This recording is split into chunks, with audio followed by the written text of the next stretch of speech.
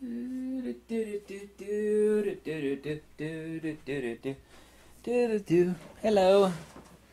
Undeniably so, I am the #1 Fujifilm GFX medium format fan in the world. Even have GFX tattooed on my hand. Here's Fujifilm's, it's not a secret plan. No one's made a video on this before. Fujifilm, as has been reported through various outlets, including the rumor site, they're coming out with an ultra inexpensive GFX 50S Mark II. And I'm only guessing on the price, speculating it's going to be a sub $3,000 camera, because currently the GFX 50R on sale is $3,500. It's going to use the same current 51 megapixel sensor, and as I've said many hundreds of times, that sensor is the medium format equivalent of the sensor that's in the Nikon D4. You may not have shot with a Nikon D4, but the image output from that old camera is absolutely jaw-dropping incredible. So the notion of using an old sensor in this new camera coming out is ridiculous, because if you've ever seen a high-res shot on like a 4K or 5K display, the images are just jaw-dropping. They're just incredible. But right now, everybody knows that the camera market's in a big slump. Yes, we know that. But here's what's happening. The same thing happened when the Nikon D3 hit. Basically, everybody with a half a brain said, film is dead. And it is dead, even though people still use film. Film is dead. But the one thing that really didn't die, hasn't died quickly, is medium format film. The reason why large format film is dead, because the negatives are insanely, astronomically expensive. Medium format kept going hardcore strong for a long time, even when film became dead. Digital isn't dying. Of course, everybody now has got a 12 plus megapixel sensor in their phone. We all know that. It's convenient and fits in your pocket. So all the little point and shoot cameras, you know, those have all died. Those died several years ago. And of course, with the camera market in a slump, the one thing that's still going strong is the same as when film died, essentially, around the days of the Nikon D3, which is about when basically everybody knew that film was essentially dead. Just as everybody now knows that DSLRs are essentially dead. In the market that we currently have, Fujifilm made a Nostradamus-level prognostication of the future, and they've done everything right and smart. And now that the GFX 100S is out, and I just got done reviewing that camera last week, I gave it my highest recommendation of any camera ever. And I've heard that Fujifilm has been completely shocked off their heels at, you know, with what's going on in the world and, you know, repressed economies all over the world, that the sales of the GFX 100S are astronomically high. There is no surprise by me, nor should there be with you, that another GFX camera is coming out this year, a budget GFX camera. I mean, they're all extremely inexpensive. People say, well, is it expensive? There's a difference between expensive and a lot of money. All medium format camera has been a lot of money, relatively speaking, but GFX cameras are not expensive. They're not. For medium format, they're really, really freaking cheap. They are. That's not my opinion. It's just an absolute fact. So Fujifilm, you know, strike when the iron's hot, is making a move on medium format even bolder than I thought that they would do. I've saw this coming for years. Not exactly what would happen, but I mean, my predictions have been 100% accurate. I told everybody when the first GFX camera came out, I said, listen, they're not making a new line to support, because there has to be a new line of lenses, which of course there is now, and they continue to expand. They're not making it for just one camera. And then of course the second came along, the 50R, and then the GFX 100, and now we have the GFX 100S. Okay? And here's the fifth camera coming. Is that fifth camera? Yeah, fifth camera. The GFX 50S Mark II. So that'll be 5 medium format cameras by sometime later this year that Fujifilm will have. 5. A budget one, you know, 2 ultra deluxe, and another street sweeper. It's kind of what the 50R is. 50R is my favorite camera of all time, period. The GFX 100S, of course, is way better in several fronts. This is undeniable. But I mean, we're talking about a $2,500, depending on whether it's on sale or not, a $3,000 price difference essentially between those two cameras.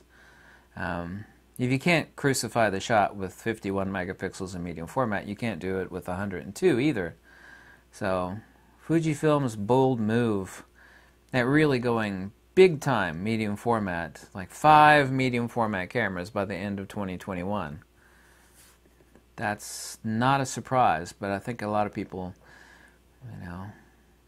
maybe coming to the realization, it's like, who else out there? I mean, Fujifilm literally owns the medium format market. When you use or shoot, same thing, use and shoot, medium format, let's be serious here. Anybody that's seen a full 600 megabyte, depending on which camera, the 51 megapixel or the 102 megapixel on a GFX 100 or 100S, which are both the same sensor, the TIFF file is absolutely astronomically huge. But if you look at it on a good display, the images are just unbelievable. It will spoil you rotten. Like, I'm going to say Paris Hilton spoiled. It's like, you've been eating caviar and riding in Lamborghinis. Everything else, including BMWs and Mercedes, is just like dog poo by comparison. Even luxury stuff, upper end luxury stuff is just junk that's what medium format does. I'm trying to draw a nearly perfect analogy, but it is. Everybody will tell you when you use it, you will become spoiled frigging rotten. It's like, and I know medium format is not for hardcore sports, action, and wildlife, and that's what I have this thing for. Okay, the XT4.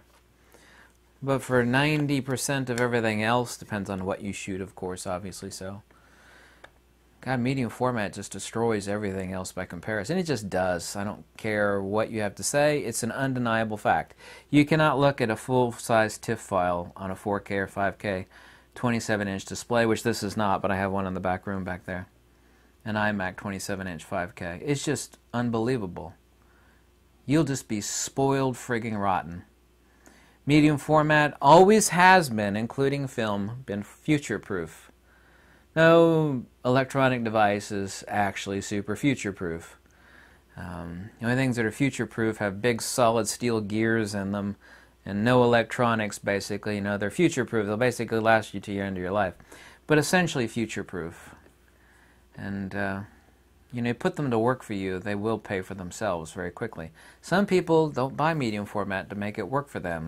They have some money, or they say, this is my hobby, I'm going to splurge, I'm going to buy, something really nice that I'm going to be essentially forever impressed on the image output. And it's impossible, if you have like a GFX 100 or even a 50R, to dial it forward 10 years and take an image with a medium format camera, the same camera as the GFX 50S, 50R, 100, whatever, and say, oh, this isn't cutting it anymore. People are not printing bigger prints than they really did, 30, 40 years ago. They're just not. Actually, people are printing less and smaller, so if you want to be totally honest, we need to be totally honest and speak frankly. So yes, when I say medium format is future-proof, that is borne out by facts and history. And Fujifilm's made the right choices on going full-bore medium format. They really have made all the right choices. So that'll be 5 medium format GFX cameras for Fujifilm lineup by sometime later this year, 2021. And that is the wise choice. In a shrinking camera market, what dies off first is mediocrity. That means even full-frame DSLRs, like why, spend a few $1,000s and get a medium format mirrorless. Will do basically everything.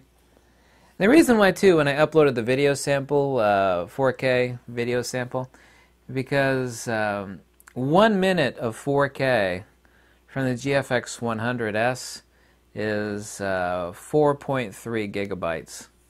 So 4 gigabytes per minute. And the video is jaw-dropping. It's stunning. It's incredible. Am I saying that's the best video camera? Of course it's not. Stabilization of medium format, the smaller the sensor, the easier it is to stabilize. But still, you got that thing on a tripod, or you got some, put it on a gimbal. Oh my God, the video from that thing is just unbelievable. I only had to post up a 1 minute image sample of 1 minute video sample for people to see that. So there's Fujifilm's medium format domination plan for the camera market, and it's exactly what I've been telling people for years now. And who was right? Uncle Kenny was right. It's exactly true. Thanks. Goodbye.